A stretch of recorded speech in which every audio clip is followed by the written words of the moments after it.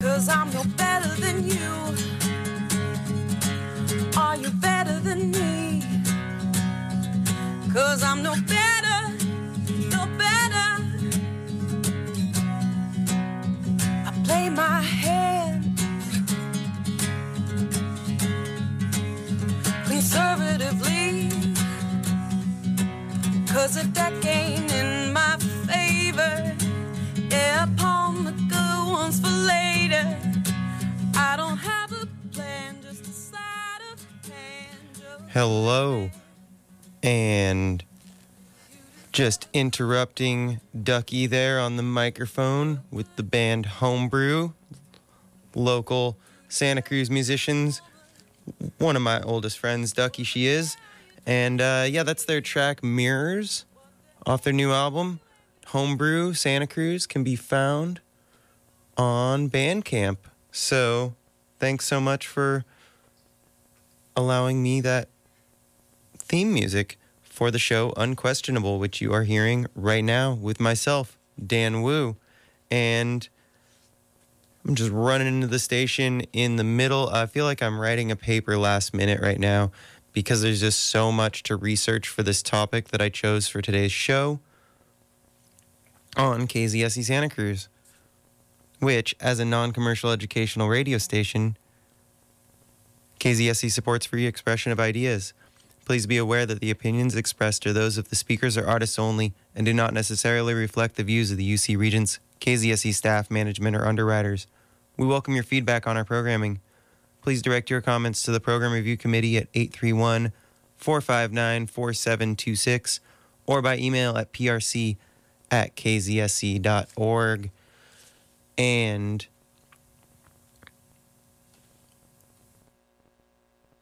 the Friends of the Library of Hawaii exists to support and promote Hawaii's public libraries. Their work includes maintaining public libraries and securing materials for the institutions beyond the scope of the ordinary library budget. Everyone is welcome to donate books to a branch library in Hawaii. If you would like to make a financial contribution, a librarian will make a selection on your behalf in the subject of your choice. For more information, visit friendsofthelibraryofhawaii.org or call 808-536-4174. Sleepy John Sandich has hosted KZSE's call-in talk show Talk About for decades. He covers local issues and people, and he opens the phone lines for you to ask your questions live on the air. Talk About with John Sandich airs every Wednesday from 7 to 8:30 p.m., directly after the Pacifica Evening News on KZSE Santa Cruz 88.1 FM. And this is Unquestionable, myself, Dan Wu, and I am here today to talk about something that is very related to topics I've been covering on the show this summer, and it's a little bit of a new twist on the whole thing. But I want to ask the listeners to call in at 831-459-4036 once I get into the topic with your thoughts or questions on the whole thing. And I'm going to have Susan Shelley, the Vice President of Communications for the Howard Jarvis Tax Association, call in at about 12:15 for a segment of the show. But I also want to leave the phone lines open at times for others to call in. So she'll probably be on for, I don't know, a normal news show style interview. And many of you are probably asking, who is Howard Jarvis? And what is the Howard Jarvis Tax Association? Well, today's show is going to be about Prop 13. And I really want views from the community on this crazy deal I want to propose to you. What if I told you there was a way in California where your cost of living could continually go down in comparison to everyone else's? And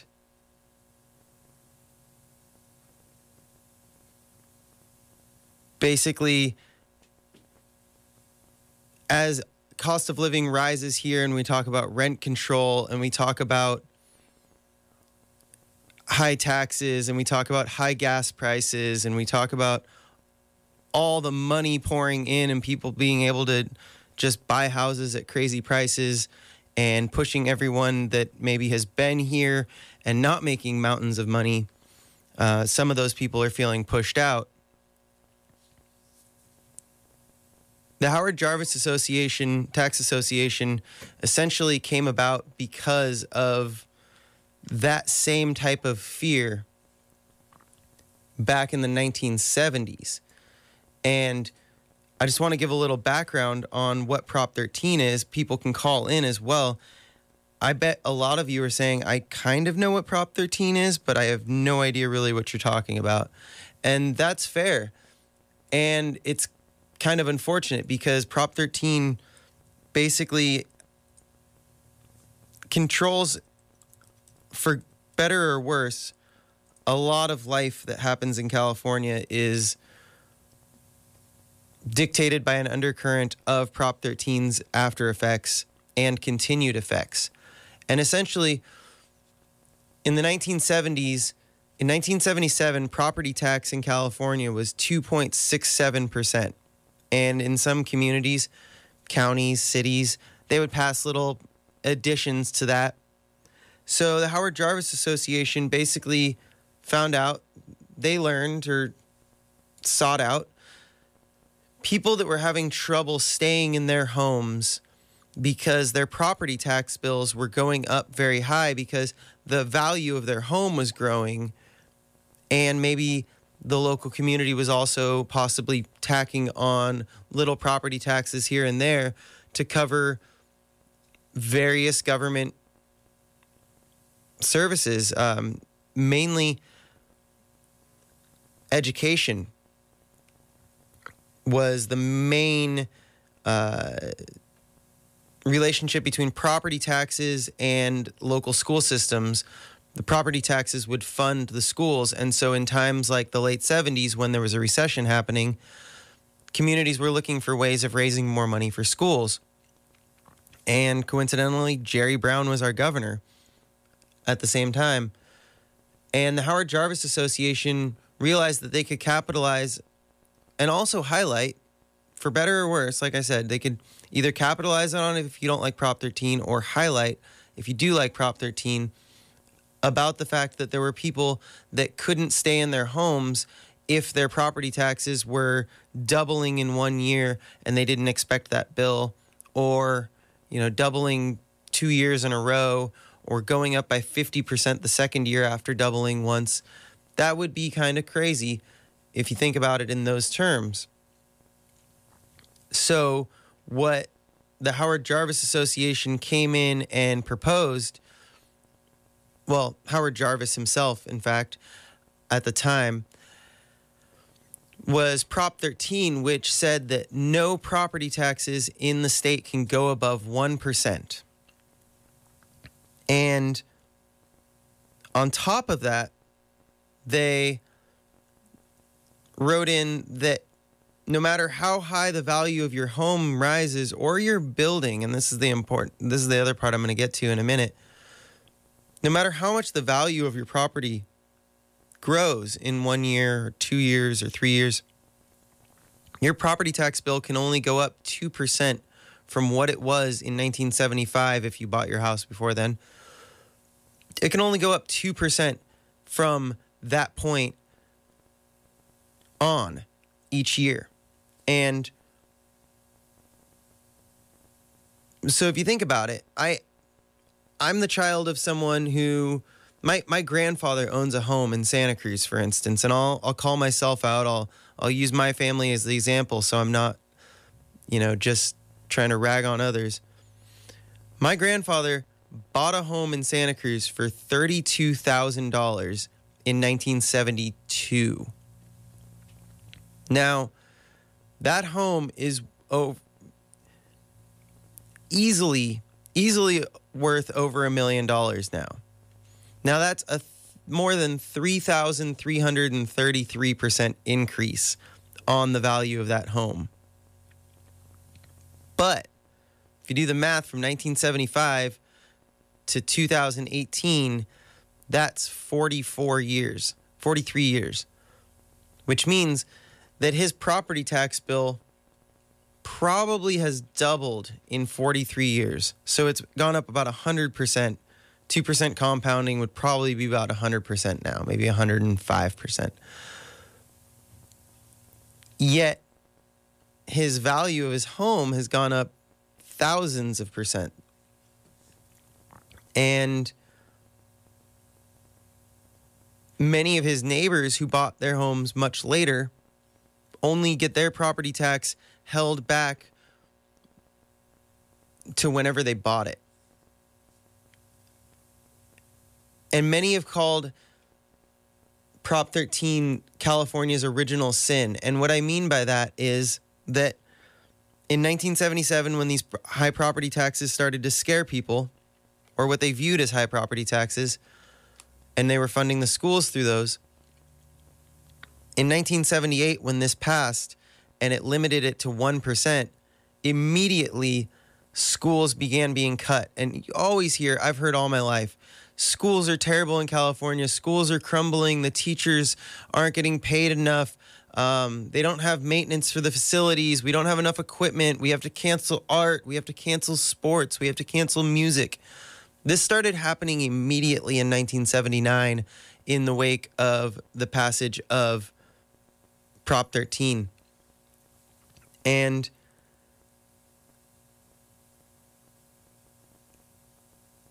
there was one other part of Prop 13 that's very crucial that I want to get to before I get Susan Shelley from the Howard Jarvis Tax Association on the line, is that they also added in, to prevent this measure from being reversed by the legislature too easily, they are the ones that put in place through this proposition the requirement that any taxes in California must be passed by the legislature at a 2/3 vote. 66.67% of the legislature must vote in favor of any new taxes at the state level. And as anyone who's lived in California knows, that has pretty much relegated any tax increases, fundraising. Most measures really go through the ballot initiative process where people mob you outside grocery stores and get you to sign petitions, and then that goes on the ballot if it gets enough signatures. And from there, people vote on the measure to see if we want to raise money for something else, and we can do that outside of the 2/3 vote. But it requires all of that footwork and grassroots activism. The ironic thing is, if you look at the 1978 vote of Prop 13, it did not pass by 2/3. So by its own merits, it didn't pass. The tax reduction and restriction plan that they passed did not pass on the merits of what they say any tax laws should be passed on. Now, of course, they meant tax increases, but the matter still stands that if they were held to the same requirement, we wouldn't have Prop 13 right now. And I'm not arguing against seniors staying in their homes. It's very understandable that people should be able to stay in their homes if they bought their home. I don't think that property tax should account for you essentially rebuying your home over and over again. Which, of course, if they got out of control and really, really high, that could happen. However, Prop 13 also included every piece of real estate in the state. I'm talking shopping malls, music venues, retail shops, apartment complexes, homes that are both as primary residences and homes that are an unlimited number of units that are being rented out for profit by a landlord who doesn't live there. And it's very interesting that this is the most, as as has been said by many writers on this, as I've been reading, this is the most protected, the most fiercely protected piece of California law, pretty much, that I can think of. They will cut anything if they really need to from the budget. They will raise other taxes. They will put on sales taxes. We have the highest income tax. According to some, we have the highest income tax in the country, although when you get into deductions, that gets complicated. So I don't want to really give that too much weight. But we have many other taxes, but this property tax one stays in place and refuses to budge, no matter how much people say our schools are terrible. And I do have a call coming in, so I'm going to pause that thought real quick. But just thinking, should this apply to all pieces of real estate? And I'm going to get to this call here. Hello, KZSE, this is Dan Wu. KZSE, Dan Wu. Hi, this is Susan Shelley. How's my timing? Hello, how are you? I'm fine. It's pretty good. I was about to get into a little other piece of the situation, but we'll get right to you. And first off, well, I can wait if you want me to. No, that's totally great. Susan Shelley, Vice President of Communications from the Howard Jarvis Tax Association, is on the line. And can you give the viewers, no, I don't have a camera yet. I haven't gotten that set up. The listeners, a little view of what you do and what the Howard Jarvis Tax Association exists for at this point, or a little background on it from your point of view. Sure, I'm happy to do that. The Howard Jarvis Taxpayers Association was founded in 1978 after Proposition 13 was passed overwhelmingly by the voters. And Proposition 13, as you probably already know, is an amendment to the California Constitution that stops the increase of property taxes the way it used to be done. It used to be done according to market value. You would have an assessed value that was the same as your market value, and then the tax rate was a statewide average of 2.67% of the market value. And today, whatever you pay for a property, your assessed value can only go up 2% a year. And then the tax rate was cut to 1% statewide. So a lot of people who would have lost their houses didn't lose their houses, and they were able to stay in California, even on a fixed income, and live where their families were and not be forced out of the state by higher taxes. And Proposition 13 also made it harder to raise other taxes because Howard Jarvis knew that as soon as we limited property taxes, politicians would want to raise everything else. So it takes a two-thirds vote in the legislature to raise taxes or a two-thirds vote locally for special taxes, and it has to go to the voters, which is really important because otherwise, whatever a politician wants in Sacramento, boom, you just have to pay it, and people would be forced out of the state by higher taxes. So what the Howard Jarvis Taxpayers Association does today is we monitor these different proposals for tax increases. We fight to protect Proposition 13. We fight to protect taxpayers and to make sure that when voters do approve a tax, that the money is really spent for what it was intended on and what they were told. We try to hold politicians accountable.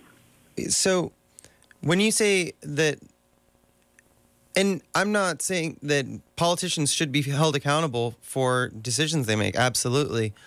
But according to records I've looked at, the Prop 13 bill passed by 62% to 34%.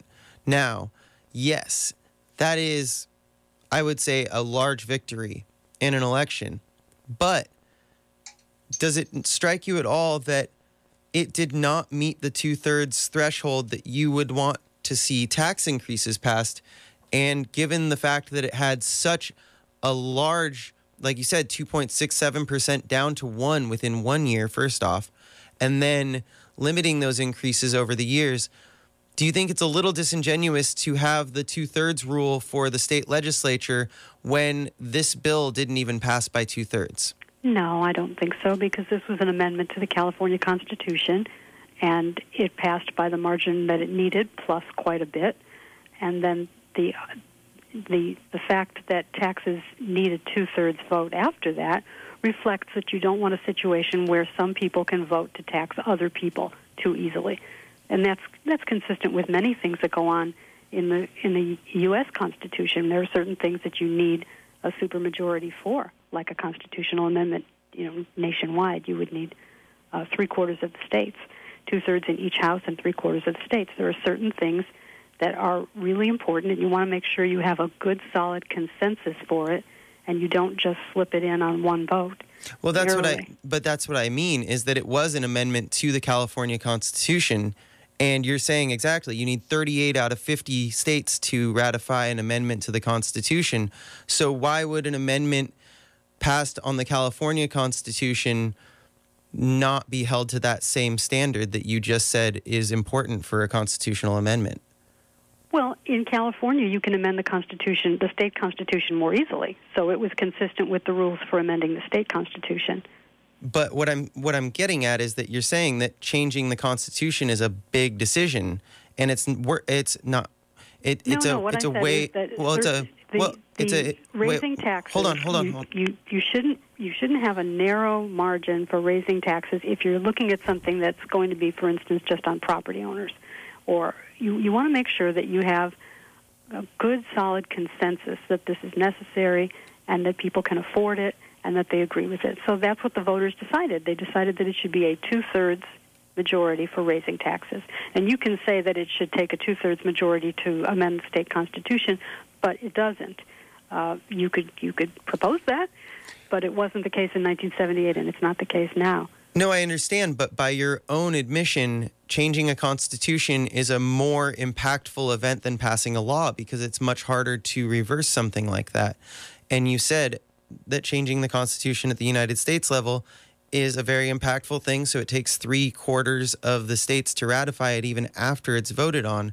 Right. I'm asking, why would you not hold the same standard to something for the California Constitution? Well, you can make that argument. I'm not going to, but you can make that argument. Okay. And so some of the benefits of Prop 13 that were touted at the time and are still touted are, of course, people being able to stay in their homes. And I do understand that, yeah, if I had to pay on any of my possessions, if I had to pay taxes to keep them to the point where it felt like I was repurchasing them, that would seem a bit unreasonable. Like if every 10 years I was paying for that possession again. Right. I do understand that. That makes sense. However, like I said early in the show, I'm not sure how much of it you were hearing, but my grandfather's home has increased in value a good 3,000 to 4,000%, although it has not been assessed because it has not been sold. So his tax bill has probably increased about 110% since the mid-70s at 2% compounding. So many of his neighbors are paying much higher taxes that bought in maybe 10 years ago or 15 or even 25 years ago are still paying a good deal higher amount of property taxes than he is. And I understand the whole argument about keeping people in their homes, but there were no exceptions for different pieces of real estate in this bill, in this proposition. This applied to commercial spaces. This applied to real estate developers owning many, many homes that get rented out, so they're not their primary residence. And does the Howard Jarvis Association feel that it is a handout to businesses to allow this justification of keeping people in their homes to be used for shopping malls and music venues and warehouses? Well, it wasn't just a justification of keeping people in their homes. The principle is the same. If you buy property, should you be taxed out of it based on something that's completely out of your control, which is the market value of the land? The market value of the land is not necessarily cash in your hand, even in a business. And if we were to change Proposition 13 to bring all the commercial properties up to market value, which is something that has been proposed, how does that help us to raise taxes on every business in California simultaneously every year? How does that help us? Businesses are already hurting in California. And if you were to take all these restaurants and all these factories and all these farms, and you were to raise their property taxes simultaneously, what would happen to the economy of California? What would happen to jobs in this state? Well, I question your assertion that businesses are hurting in California, especially considering that business has been slowly growing for the past 9 years and is booming in recent years. But I also to our listeners, I want to let them know that I do have someone on the line right now. I'm working with our radio technicians up here to get 2 lines possible for future shows like this. But you can text in questions or thoughts on this interview at 831-459-4036. I'm speaking with the Vice President of Communications of the Howard Jarvis Tax Association, Susan Shelley. That's 831-459-4036. And I would argue the opposite. I would argue that businesses are doing amazingly in California, and that's why so much money is pouring in here. And that's part of the reason, other than the weather and the coastline and the mountains, even some inland places. I love them. But money is pouring in here at rates that have rarely been seen in the history of the world as far as the sustained economic boom in California. Well, so I'm not sure about businesses hurting true. here. That's not completely true. You can look around at small businesses and they're not thriving, and you can look at the poverty rate in California and you can see that the wages are not going up the way they are in other states.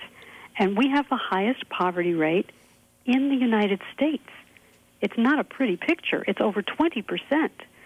And there are many reasons for this, but certainly one of them is that businesses can't hire and can't raise wages in this state the way they can in other states because their expenses are so high. So would you, and there's an answer to that, or there's a question that I have on that matter too, is would you consider, well, obviously the Howard, I presume that the Howard Jarvis Association would not entertain this, but there are also proposals to carve out the exception of, primary residences and maybe someone that owns 2 rental homes and that's their income, and someone who has 25 employees, carve them out separate and keep the Proposition 13 benefits for them.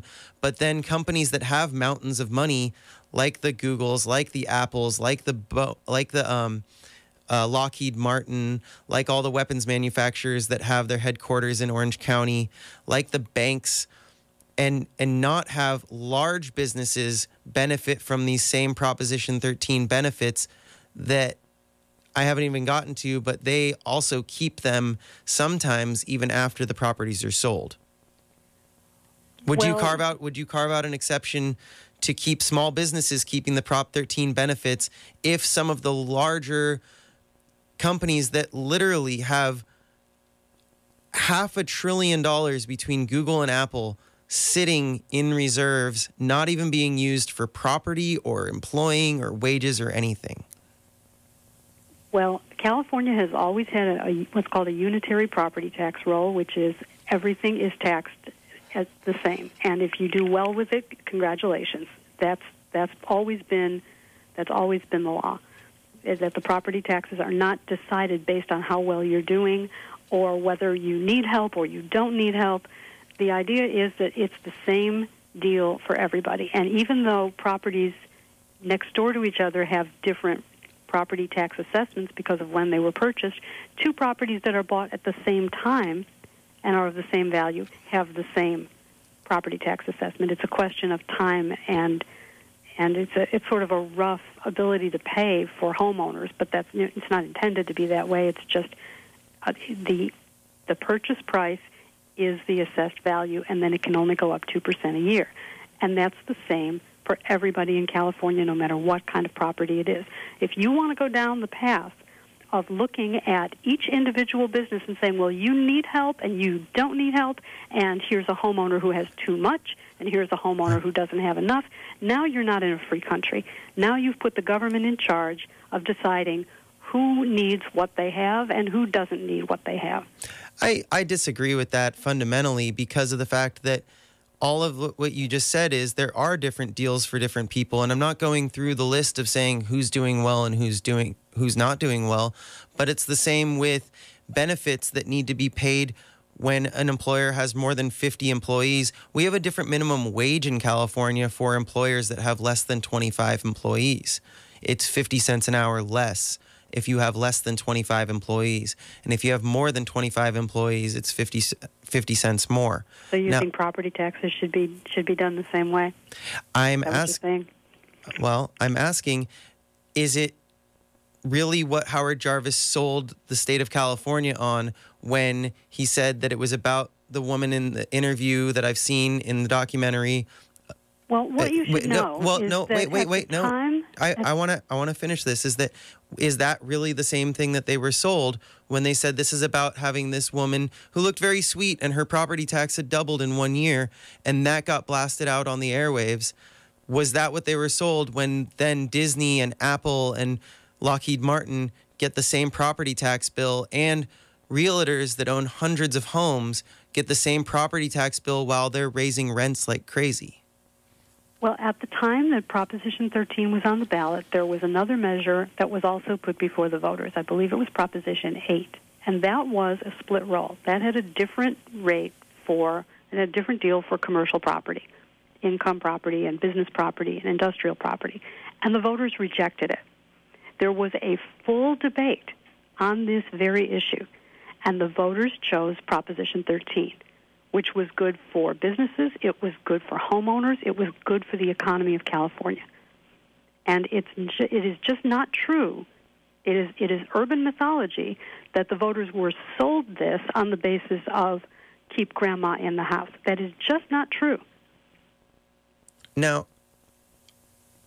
even if it does include businesses, let's say it does include all businesses, let's leave it the way it is for the basis of this, is the idea that many of the benefits that Prop 13, one second actually, there's a listener that wrote in, both taxes that could be earned if commercial properties were excluded from Prop 13 tax advantage could be used to help the poor. If she cares about the poor as an affordable housing credit building, that affordable housing credits could improve public transportation improvements. I'm sorry, this gets broken up.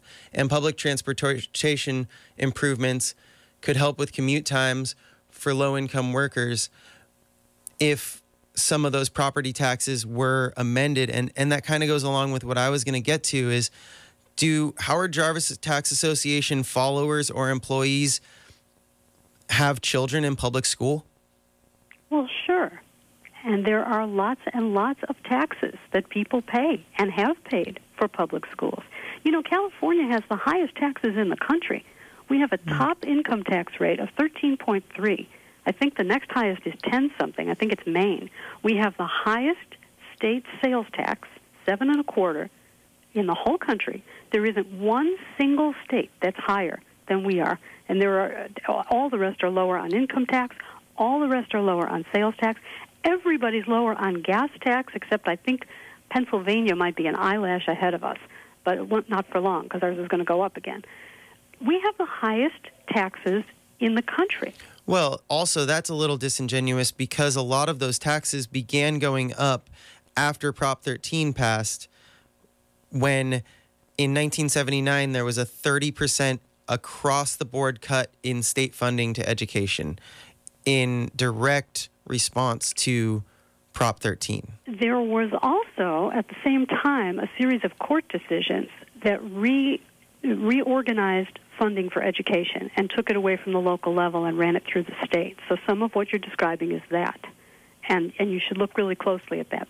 I've been looking really closely at all of that, but the fact of the matter is that 30% of state funding was cut in 1979 as a direct result of Prop 13. It has nothing to do with any of those. There were other court decisions that have moved where funding for schools goes, and the same thing happened with redevelopment agencies about 10 years ago. But the 30% statewide cut was Jerry Brown in the legislature who opposed Prop 13 having to go along with the will of the people and figure out a way to make it work. And since then, my entire life, I'm 33 years old, I've been told that the master plan for education in 1960 set up one of the best schooling systems in the world. And yeah, it was expensive. I'm not going to fault you that. Like, yeah, it's expensive to have a great school system. But everyone talks about it crumbling and how LA's city schools suck and how all these schools in California are terrible now. And there's no funding, and you got to cut music, and you got to cut sports, and you got to cut painting classes, and you got to cut after school activities. And then they complain that kids are getting in trouble. Well, you're putting a whole lot of stuff on the tax base here that is actually caused by a number of other things. Absolutely. First of all, we are spending a lot of money on education in California. It's not true that spending is lower than it used to be. It is. We're spending more. In dollar amounts. And where is it going? In dollar amounts, but not per student and not in comparison to other states in the country. Okay, but we're spending it in dollars. You're collecting it from people in dollars, and then you're spending it. Where is it going? Is it going to administrators? Is it going to health benefits that are more generous than the private sector?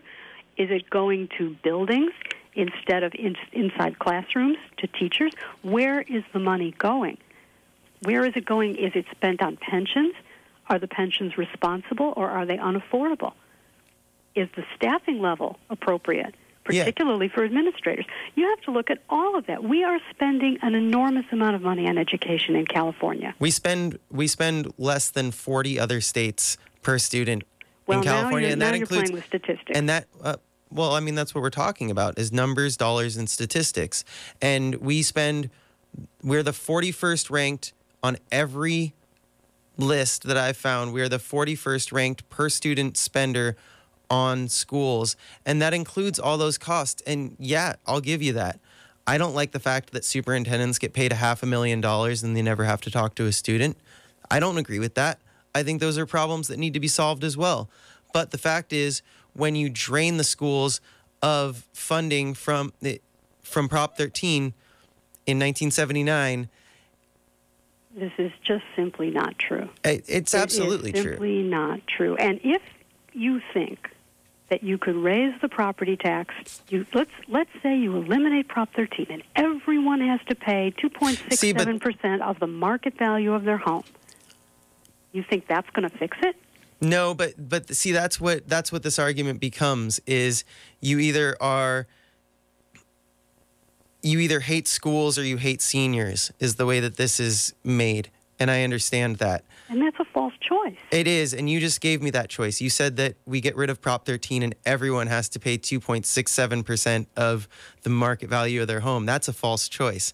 What I am proposing is that larger businesses pay a property tax that is more in line with the value of their property because they raise their prices every year due to inflation.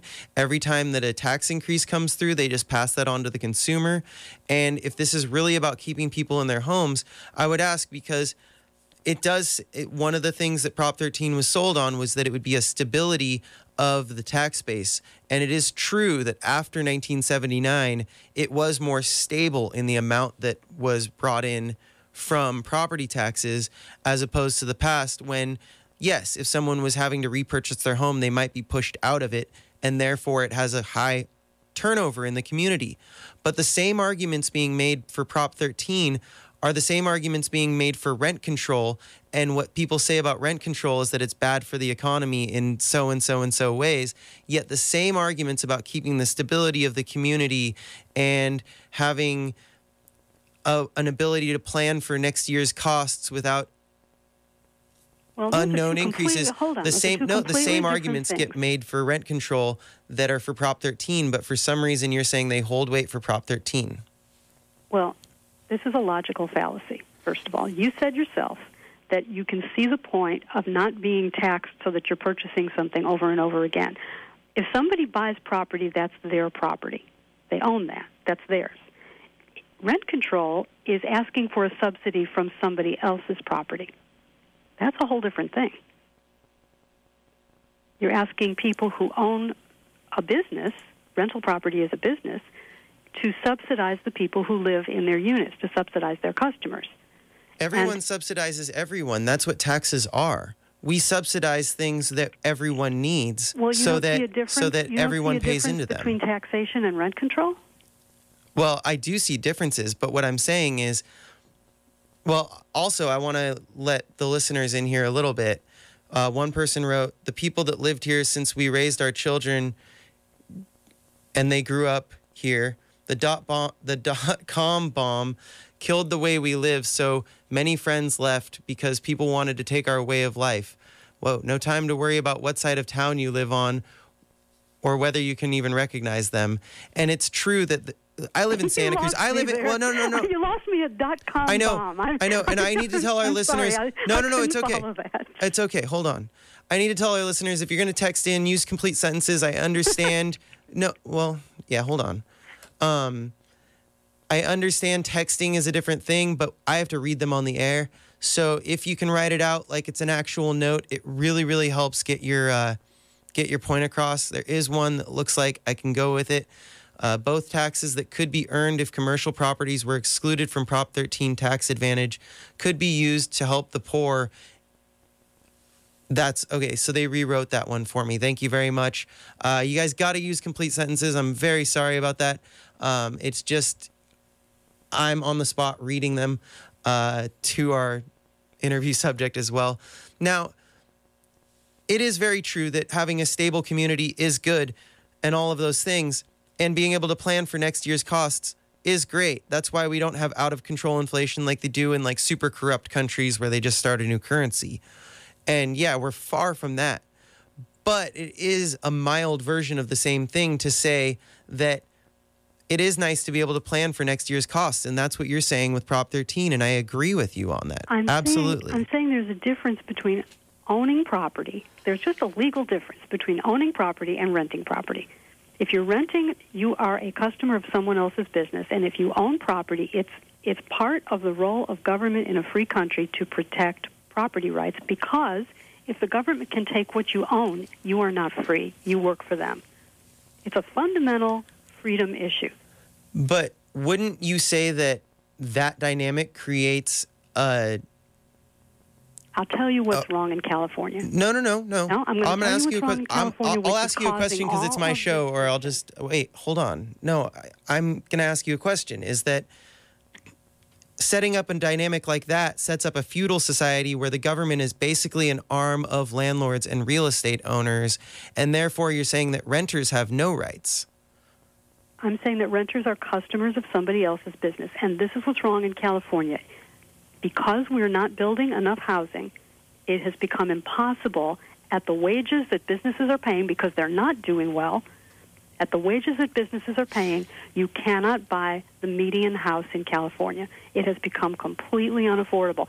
We have the politics of shortages in this state, and there is no good reason for it. This is self-inflicted damage. Where are you going to build? Policies and regulations that have curtailed the building of housing. And so people like yourself who are in their 30s, who should be easily able to buy a house somewhere in California. I'm a community radio host. I'll never be able to buy a house. Well, you should be able to buy a house. Maybe you can't buy a house on the west side of Los Angeles, but you should be able to buy a house or a condo. You should not be looking at rent as your only option.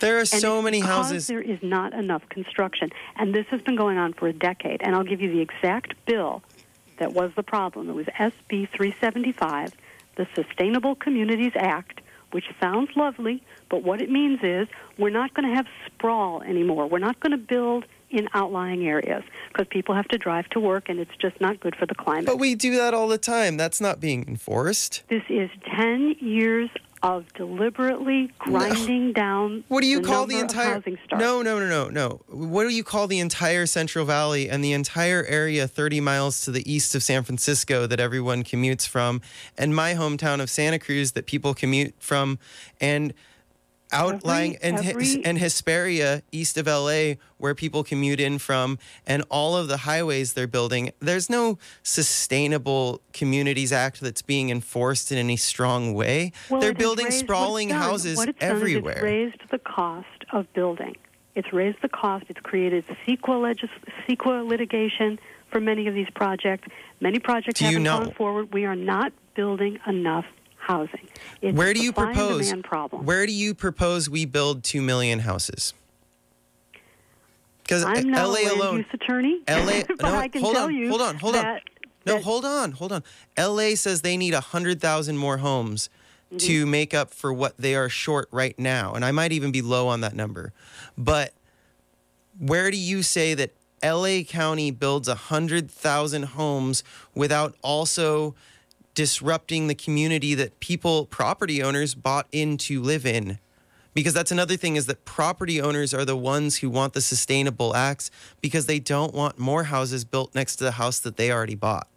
Well, you can't do too much density, but there's a lot of land in California. This is a big state, and only I think 10% of it is built to into an urban area. So where would you build 2 million houses? And it's policies that have made housing so expensive. It's policies that have curtailed the development of new areas. It's water policies. It's climate policies. It's a deliberate effort to grind down the population and create shortages. And we are feeling the politics of it. We're at each other's throats in this state. Okay, just to remind the listeners, one listener asked, I am speaking with the Vice President of Communications from the Harold Jarvis Tax Association, Harold Jarvis, who wrote Prop 13, which limited property taxes to 1% as of 1975 if the house was bought before then, and then only 2% on that 1% each year after that. Let me just clarify. It's Howard Jarvis Taxpayers Association, and the website is hjta.org. Yeah. Okay. So they also in that bill stated that it takes a 2/3 vote for any new taxes to be passed in California, which, as long as one party that doesn't want more taxes has 37% of the legislature, then essentially no new taxes can be passed. And I want to ask you what you think about parcel taxes. Well, parcel taxes have become a workaround for cities that can't get the votes to raise taxes from through Prop 13. So what they've tried to do is they are creating new ways to tax property. I'm not a fan of parcel taxes. There's one that's going to be on the ballot in Los Angeles County for stormwater. What they've decided to do is tax each square foot of impermeable surface. This is a brand new way of doing property taxes. So we'll see if they can get 2/3 of voters to agree to that. But parcel taxes are added to the bottom of the property tax bill, along with voted indebtedness, all the fees for bonds that the voters approve. And this gradually adds up and adds up and adds up. Well, what would you say to businesses that do support parcel taxes because they know that usually rather than that they're based on either square foot or number of units rather than the value of the unit. So if you have one building that's worth $10 million, you're going to pay the same as someone who owns one home that's worth $500,000, you're going to pay the same amount. So a lot of businesses are like, haha, we're going to pass that cost on to the homeowners that the Howard Jarvis Tax Association said that they want to protect. They literally pushed those parcel taxes costs onto homeowners because of the way that Prop 13 has set up the dynamic with property taxes in this state. And my question is, again, that the stability of a community, the planning for next year's costs, and not having high turnover in your community to create instability are the same arguments that Prop 13 is making with businesses and with residences, yet you're saying that the same can never be applied to renters' rights. Correct? I'm not following you. Renters so we can't. Are So you can't. So essentially, business. Prop 13 is a drastic rent control for landlords. No. Yes, it is. It is a price. It is a price control that states that property taxes cannot go up more than 2% from what they were last year, and they can't be more than 1% of the property value when it was purchased. So that is essentially the same as saying rent can't go up more than 2% per year. There's no other way to look at that. Well, you're wrong. I'm not wrong. You were wrong because rent is a business arrangement, voluntary business arrangement, and taxation is government force, and those are two completely different things. It's a business arrangement with the government. We live in a democratic society with many socialist aspects, including roads, garbage pickup, sewage lines. That is not socialism. It is absolutely socialism. We pay for things. Socialism. It is absolutely socialism. If you look up perfect capitalism and perfect socialism, we are somewhere in the middle because we have private ownership of homes, we have private ownership of cars, we have socialist ownerships of sewage lines, of highways. Tell me your ideal arrangement for society. Go ahead and tell me. And if it sounds anything like the Soviet Union, you've lost the argument. We pay for roads, we pay for sewage, we pay for garbage pickup, and we pay for utilities together. You mean the government pays for everything and they just take money from people in taxation? The people that live here, and then almost everything else can be private enterprise. What do you mean almost everything else? Anything that's not providing... So the government provides housing? No. I didn't say that, did I? I said roads, sewage, garbage pickup, and utilities that everyone uses, or to the point of like global warming being 99% proven, 99% of people use PG&E or Southern California Edison, right? Most people. I don't know what the percentage is. In Los Angeles, we have a city-owned municipal utility. Exactly, and almost everyone uses it. And my point being is, that's socialism that I like. City-owned municipalities, that's awesome. So utilities, that's awesome. That's super awesome. That's the kind of thing I'm talking about. Los Angeles under the DWP. That's why you think it's awesome. No, we have one up here, and there's one in Marin, and it's super awesome. I'm speaking with Howard Jarvis Taxpayers Association Vice President of Communications, Susan Shelley. And someone wrote in, all those new homes would be unaffordable too and would quickly be filled by renters who can't afford to buy, and then rent keeps going up. Renters deserve rights. What would you say to someone who feels that you build more houses? There's so many people wanting to live here. If you build more houses, they're just going to sell at my friend just sold her house in 3 days for an absurd amount of money. There's no economic downturn here that you're talking about that's really pushing people to need tax breaks in their commercial property like a stadium. Well, that's a whole separate thing. No, it's not. You might be completely right about that.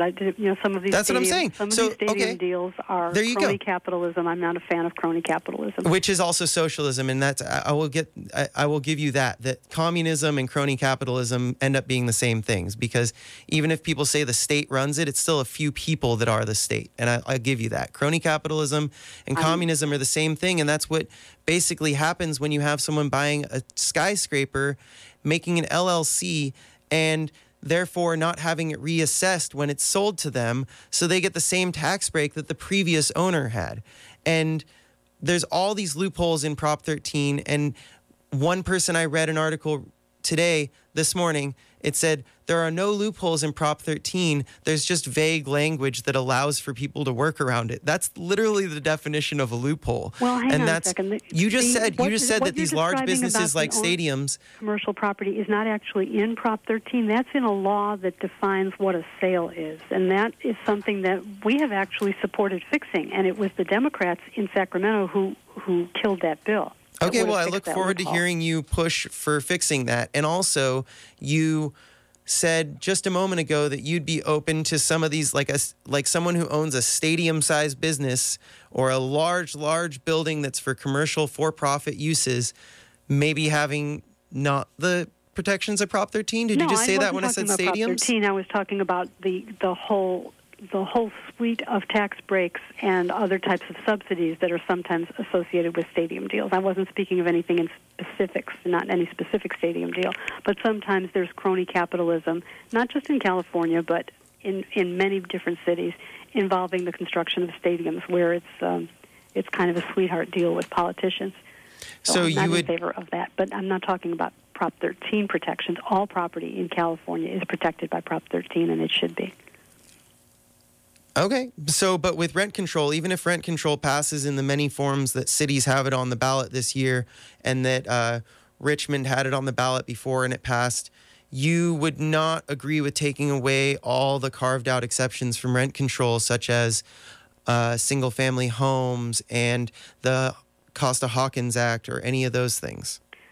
I think it's a big mistake to repeal the Costa-Hawkins Act. I really do. And let me put you in a different mindset, okay? Role play with me for just a second. You own an apartment building. That's your business. And tenants move in. And you've got a 30-year mortgage, and you've got the water bill and the electric bill and the maintenance and the whole schedule of expenses, and you have worked out exactly how much it's going to cost you in order for this business to be profitable so that it's worth your time to do it. Because otherwise you could go invest in Coca-Cola stock or something else. You can invest in anything you want. It's a business. You're in this business, and all of a sudden the city that you're located in passes a rent control ordinance. And now what happens to your business? All your tenants have lucked out. They've won the lottery. Their rent won't go up. What happens, first of all, to your business? What happens to the next wave of tenants who want an apartment? Because the people who are in your building are never going to leave. Never. They're never going to leave. You're going to be subsidizing those people forever. And if your water rates go up and your electric rates go up and your gardening costs go up and the paint costs go up and you need a new roof, you just eat that because you can't pass it through to the tenants and you can't raise their rent. All right. Now, how many people are going to go into the business of rental housing with that on the horizon? All right. Well, thank you so much, Susan Shelley, Vice President of Communications for Howard Jarvis Taxpayers Association.